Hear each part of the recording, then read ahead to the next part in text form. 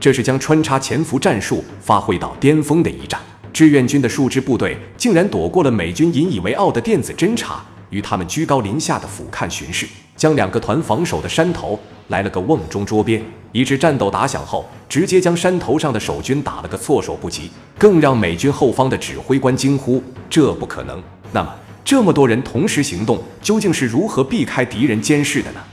在排兵布阵上，他们又是如何做到滴水不漏的呢？今天就让我们一起去西方山上看看26军的奇袭穿插战术是如何打出一个不可思议的奇迹吧。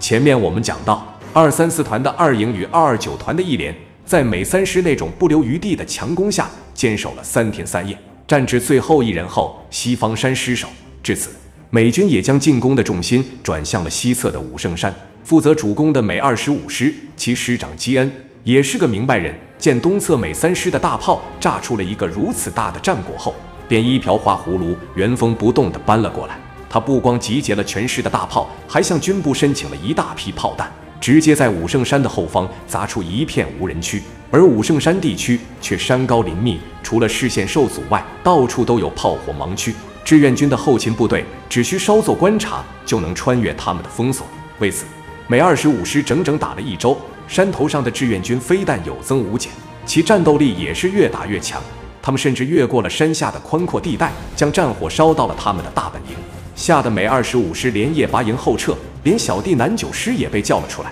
挡在前面当炮灰。南9师有名的跑跑军团，虽然多次整改后战力有所增强，但肯定不是志愿军的对手。此时的他们虽然仗着美25师的事，每天都以营连级的进攻，但始终都是竹篮打水。就算侥幸能打下1、2个高地，也不敢死守过夜。2个月的战斗就基本被磨平，每天只是例行公事似的打卡上下班。至此，平康北面的美军也基本消停，进入了战争的垃圾时间。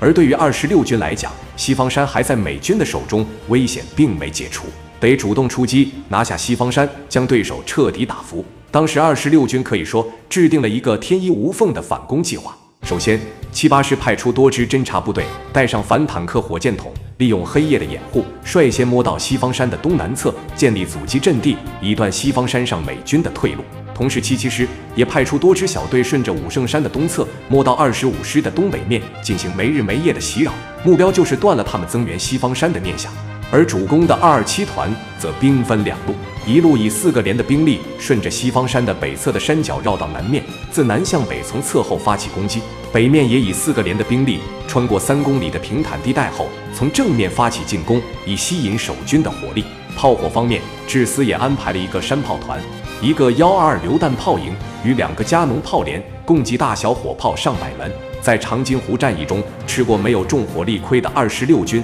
一下子暴增了这么多重家伙，不光大大的提升了他们的攻坚能力，其士气更是好到爆棚。再配上这么一个天衣无缝的进攻计划，拿下一个小小的西方山，应该是毫无悬念吧。然而战斗打响后，却是一波三折，战士们千算万算，却漏算了一点，那就是山头上的美3师被他们打出了心理阴影，几乎到了草木皆兵的地步。这些日子，他们除了让劳工拼命在山顶架构防御工事外，就是死地里往山顶运装备。一支重机枪多到正面摆不下，就连他们后方的南面也安排了重机枪的反制火力。这在当时可能相当可笑，但刚好歪打正着，击中了志愿军的要害。当晚10点，随着一枚红色信号弹点亮夜空，四面八方的志愿军战士同时扑向西方山，一场不可思议的战斗全面打响。那么这一战究竟有多曲折离奇呢？置之死地而后生的巅峰打法又有多震撼呢？请看下集《西方山防御战4：